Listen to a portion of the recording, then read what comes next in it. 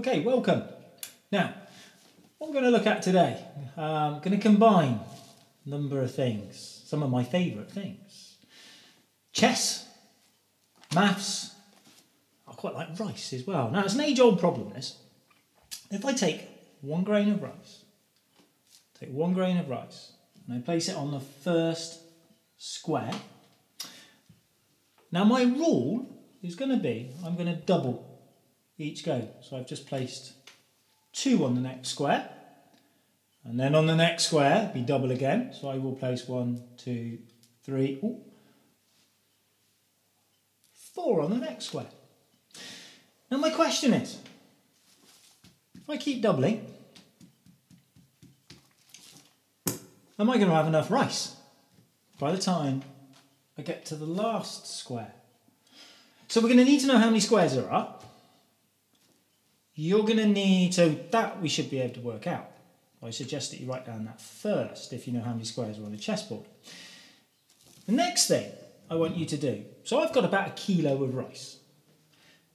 So how many grains of rice, how many little grains are there in 1 kilo of rice? Now obviously that varies from rice to rice.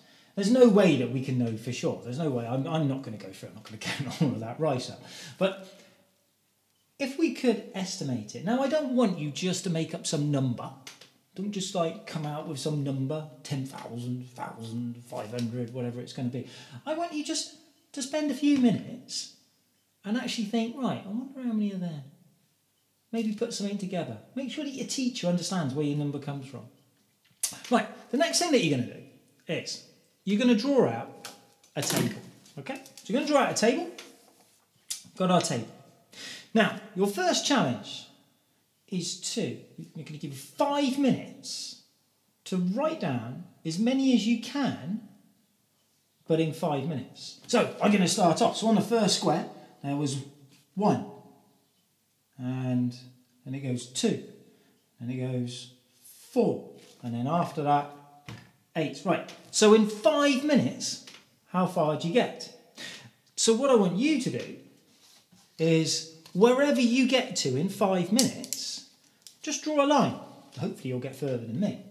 So just draw a line and write 5 minutes next to it, all right? So you've written 5 minutes.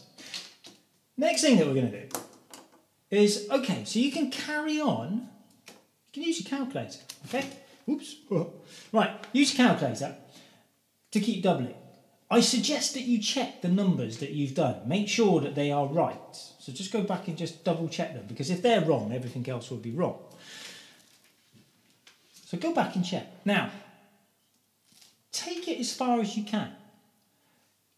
But something weird happens on your calculator. At some point, something strange is going to happen, and I want you to try and think, so what's going on there? What's happening? When you get to that point, can you explain what's happening on your calculator? Something a bit odd happens. So try and use your calculator to go through and complete the table, right? That'd be fantastic if you can do that. When you've completed it, okay, how does that compare with how many grains of rice you think there are? Now you can quite easily go and look up how many grains of rice are approximately in 1 kilo of, how many grains are in 1 kilo. So you can go and do that. Can you maybe work out how many grains of rice are on the board altogether? I'm making some suggestions here. Some of you might be able to find a quicker way of getting to the final answer. Now that would be a cool bit of maths if you can do that. Right? I'd be really interested in seeing that. Can you find a quick way of getting to the answer at the end? Now that's really good. Other things that I would like you to do. Maybe you could change the rules. Do you have to start with 1?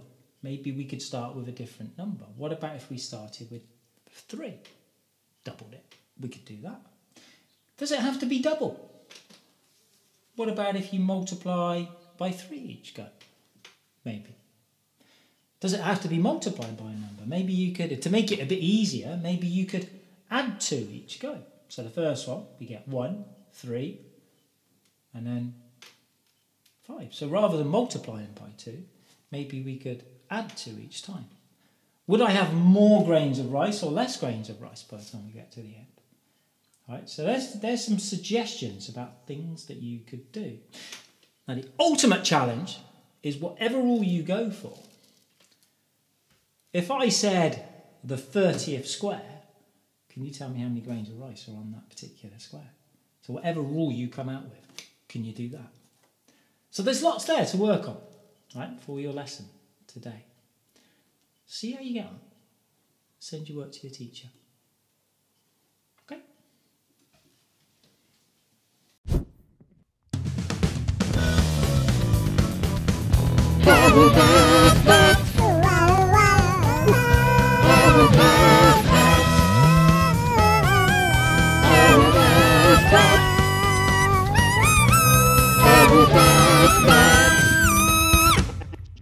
If you enjoyed that video, please like and subscribe or leave a comment down below. Thanks for watching. I've been RMS Maths and I'll see you next time. Maths out.